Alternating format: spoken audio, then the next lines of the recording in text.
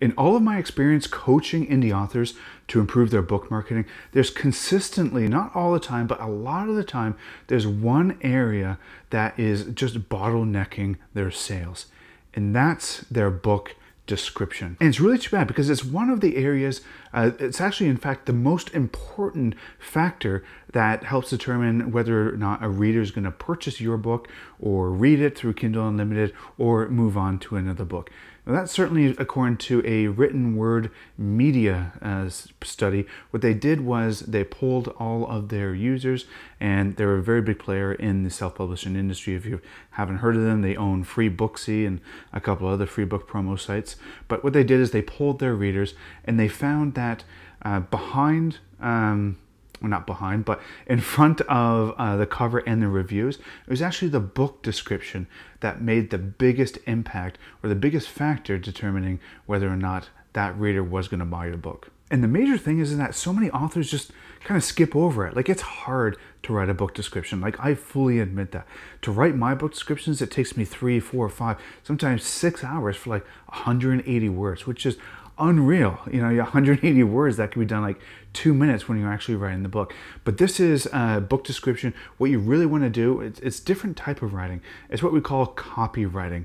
And it's really the most valuable type of writing that you can sell out there. If you really wanted to monetize your writing, get into copywriting. It follows its own set of rules, and essentially what copywriting is that it's writing its text to influence a person to take an action or make a sale, and in this case for people to buy our book. And the good book description, what it does is it takes these principles of copywriting and it adds in hooks and intensifying the conflict and adding a call to action and really making that that potential reader really want to either buy the book or move down to the reviews or to the look inside. Either one of those three, but that's what a really good book description does. And because it's so dang important, we want to do a couple versions of the book description, and we want to test those versions. So how do we test them? And that's what this video is all about. I'm going to give you 3 ways to test your book description. I'm going to talk about how to do it and pros and cons to each of the methods. And before we get into that, I want to give you a bit of a pro tip here. And this is a quote from Ryan Levesque, who is an author, and he has several businesses as well. If you can look him up if you really want to see. But what he says is that when you're testing something, when you're testing one thing against the other, what you want to do is test screams, not whispers. You want to test screams, not whispers. So you don't want to just change, have 2 versions where it's just a few words changed here or there. You want to make it somewhat different where you're going to see the actual result. The worst case scenario is that you go through this whole process of testing different book descriptions out, and the result is 50-50. The results are inconclusive. That one is is better than over the other. So remember, when you're testing the 2, when you're choosing the 2 to test, you want to test screams, not whispers. Okay, enough of that. Let's go into the 3 methods of how to test them. Method number 1 is using Amazon ads. And the way you do this is you set up your ads as normal, just like you always would. You put up one description on your product page, and you run the ads with good targeting, and you look at your conversion rate. So you figure out your conversion rate. Just lately, Amazon ads made some updates, so they actually have their own column now for conversion. So if you don't see it, make sure you look on customized columns and then pick conversions. But conversions is essentially how many people click your clicks, your orders versus divided by your clicks. So what we want to aim for with Amazon ads, what is ideal, is 1 sale for every 10 clicks, which is a 10% conversion rate. You can get away with 1 to 30. If you start getting over 1 to 30, then it's really becoming unprofitable, depending on what your CPC is. But what you can do is you can test one book description with Amazon ads, and then test it for a month or 2, and then test the second version using the same targeting and see if your conversion rates are improving. Now, a couple of pros with this is that it's very, very targeted. Like, that's one great thing about Amazon ads, is that you can target right down to a product in the sponsored carousel ads on a product listing. You can product in categories and keywords, exact match keywords. Like, it's very, very targeted. And that is one real pro. A con is that it can take a long time. Like, depending on what you're bidding, how competitive the bids are, you know, these products that you're targeting, what is their ABSRs? Are they, you know, are you going to get a good amount of impressions? Sometimes it can take a long time to get that data, and it's kind of a pain in the butt because, you know, you have to change the description on Amazon ads or on the Amazon platform. So it can take a long time. It could take months, essentially, and it can be fairly expensive if your targeting is not spot on. Method number 2 is using Facebook ads. So how do you do this? Well, what you want to do is there's certain areas with the Facebook ad that you can customize. Well, there's a bunch of areas that you can customize. You can customize the photo or the photos if it's a carousel. If it's a carousel one, I can customize the headline, the call to action, and what we're most interested in is customizing the text. So a lazy way of doing the text is just throwing in your book description. So what you want to do is you want to keep all the other creative.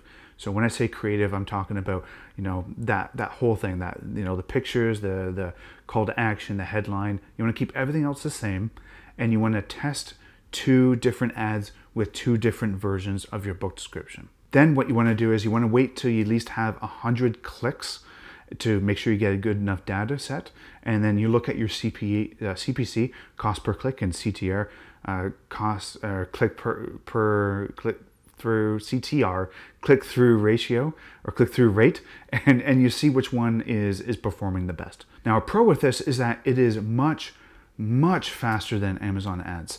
Amazon ads, I find, you know, when you're really trying to control your spending, if you don't care about how much you spend, you're going to get a lot of impressions, hopefully a lot of clicks, and then some sales in there as well. With Facebook ads, even with $5 a day budget, you know, 2 ads at $5 a day per, you can get, you know, impressions of thousands and thousands of people, and you get dozens of clicks a day. So it's much faster than Amazon ads. A con is that there's a little bit of a learning curve with Facebook ads. It's not as simple. There's a little bit of a learning curve with Amazon ads too, but I find Facebook ads is more difficult for beginners who are just brand new to advertising. Another con relative to Amazon ads is that it's less targeted. I really like sort of Facebook's targeting, where you can narrow down the targeting, but it is essentially less targeted results that you're getting. And the third and final option that I highly recommend is a website called PickFu, or pickfu.com. And I do actually have a link down below in the description where you can get 10% off your first order. Now, it is an affiliate link. There's no extra cost to you if you decide to use that. You do get that extra 10% off your first order, and I do get a little bit of a kickback if you do want to help support this channel. But what PickFu is that you create a poll, and you could test 2, 3, a bunch of different variants. But what I recommend is testing at least 2 variants, or just 2 variants, and you test it out to 50 respondents. Now, back when I used this with my first book in 2017, I used it twice to test out my book covers. And back then, the targeting was less specific.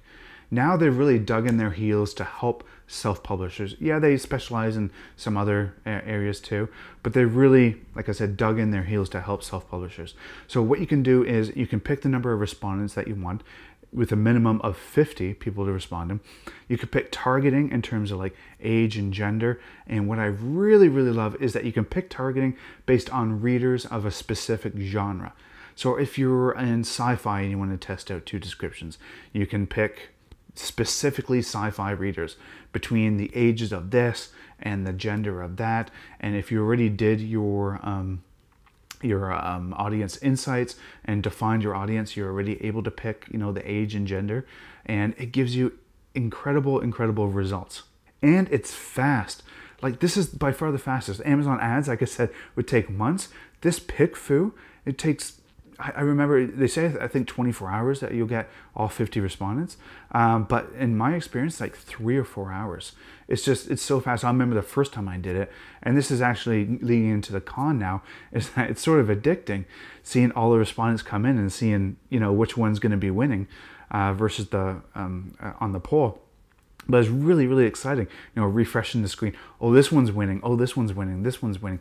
And when the respondents, they not only choose which one they prefer, but they also give like a 1 or 2 sentence reason why they prefer that one. It's really addicting. I remember I spent $50 the first time, 3 or 4 hours, the results came back, and then I was like, oh, well, what about this other book cover? And then I ended up testing the other 2. But my big mistake was I didn't test screams. I tested whispers. So that second result, it was exactly a 50-50 split, a 25 to 25. So I'm like, well, that's not very helpful at all. And I guess sort of another negative to PickFu is that it could be an expensive upfront cost. Yes, it is $50. It starts at $50 US. And yeah, we are getting US respondents, which is great. So you're not getting people that were overseas, in poll farms. I don't even know if that's a thing, but you're getting US respondents, and it starts at $50. The more targeted you get, like for example, if you're targeting a specific age range, it's going to increase like $1.25 per respondent. So it's easy to go from $50 to $75 or $100 fairly quickly. But when you think about it, like compared to like Amazon ads or even Facebook ads, yeah, it's a higher upfront cost, but you get it right away. You get it so much faster, as opposed to like Amazon ads or Facebook ads. You're probably going to spend that $50 or more, but it's just going to be, over, in Amazon ads case, over months, or in Facebook ads case, over 5, 6, 7 days. So when you think about it, it's really not that costly. And if you do use my link down below, you'll save 10% off your first order. So you're looking at like $45 US for your first order. So in my opinion, PickFu is the clear winner to test your book description. And as I mentioned at the top of the video, it's by far the most important or the biggest factor in determining whether a reader is going to be buying your book or moving on to someone else's who has tested their book description and they know the winning book description, and they're going to be buying that book. And I don't want that to happen to you. I don't want that to happen to my coaching clients. I don't want that to happen to anyone who's watching this video. So please, please, please don't just say, what, it's too hard to write a book description. Put the time in, do different versions, and test those different versions. It's going to make your marketing efforts so much easier. Trust me, it's going to cost you less to market, and you're going to get far better results. So let me know, are you going to be doing this? Which method are you going to be using? Are you going to be using PickFu? Have you tested yours in the past? Let me know. If you found this helpful, make sure you subscribe, like the video, do all that sort of stuff. I'm Denis with Weekend Publisher. I'll see you in the next one.